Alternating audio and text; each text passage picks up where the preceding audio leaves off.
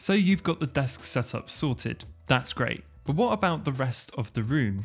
If you spend a lot of time creating in one space, like I do for video and photography work, there's loads you can do to make your home office or just your working space in general more productive and suited to your use.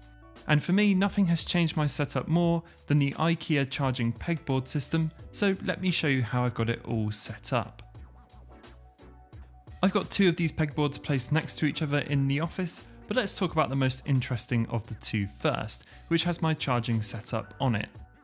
Mainly this is used for recharging my camera gear, so that's Sony MPF batteries for monitors and lights, Fuji Xe3 batteries for my little Fuji camera, A7 III batteries for my go-to workhorse, the Sony A7 III, and I've also got my Switch light charging here too. All of the power is coming from this Anker multi-port USB charger, which just outputs loads of USB power slots. Above those, I've got some Byte Review business cards, an art book by Instant Onion, an older iPhone SE, and my SanDisk portable SSD. The real aim of this system is so after any shoot, I can empty my batteries onto this pegboard and allow them all to charge up at the same time. Then when the next day rolls around, I can just grab them again and know they're good to go. It's a pretty simple setup, but it means I can glance over from my desk too and see what's still charging and what's charged up, and swap things around if I need to. The other board on the right hand side is more miscellaneous and is up there more than anything for decoration. There's more artwork, a pen holder, a Ricoh point and shoot film camera, my media badge from when I went to the OnePlus 7T launch event, which was great. I've got the Steal Like an Artist series of books up here too by Austin Kleon. I actually really love these little books. If you do anything creative or if you make things for a living, they're great little morale boosts and remind you of why you got into whatever you're into in the first place. He speaks from a writer's perspective, but I find there's loads of amazing advice in there for staying creative in general. Lastly, I've got a real ivy hanging off the side.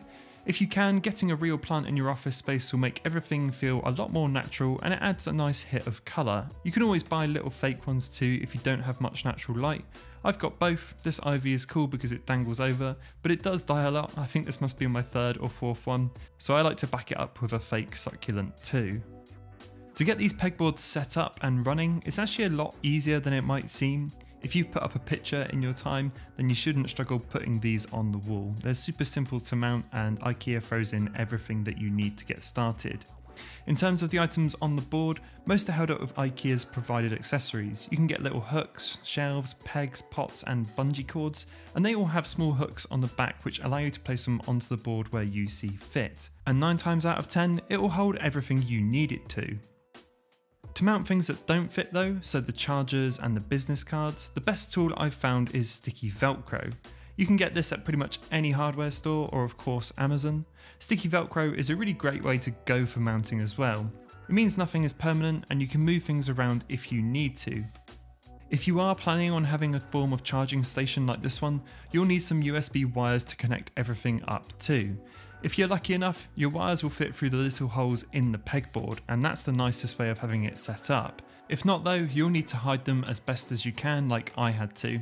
I find looping around the back of the board can be good, or using white cables to match the board, or using a bungee to hold them in place, or just using the shortest cables you can find, like this tiny USB-C one I have for the Nintendo Switch. Finally, you'll want to be close to a power outlet too, so you can attach the charger to the mains. If you're not too close to one, getting a cable tidy box like this can help disguise the wiring as best as possible. Honestly, that's all there is to it. It's a really simple setup to get up and running. One of the best things about having these pegboards is everything's fluid. So at one time I was trying wireless chargers to stick them on there, and then so I can just throw things like AirPods on here and they'll charge up rather than having to plug things in all the time. But it didn't work out so well, but it's nice that I can try that and just push things back to how they were. Another thing that's worth keeping in mind as well is how you design these things. So if you just throw stuff on there willy-nilly, it's going to look all sorts of messy. So there's a few things that I like to keep in mind is try and keep straight lines in mind. So if you're putting stuff on the board, make sure it all lines up. And there's also worth going in terms of size as well. So if you've got these chargers, for instance, I try and have them going down or up in size or something like that. It just makes it feel nice. Also, these little bungee cords can be good dividers, and obviously having artwork as well is really good for just plugging those gaps where you don't have much else. And it's really nice to look at as well. It's cool to have on there.